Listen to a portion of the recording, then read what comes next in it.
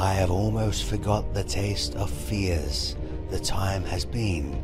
My senses would have cooled to hear a night shriek, and my fell of hair would at a dismal treatise rouse and stir as life were in it. I have supped full with horrors. Direness, familiar with my slaughterous thoughts, cannot once start me. Therefore was that cry. She should have died hereafter. There would have been a time for such a word. Tomorrow, tomorrow, tomorrow. Creeps in this petty pace from day to day to the last syllable of recorded time. And all our yesterdays have lighted fools the way to dusty death.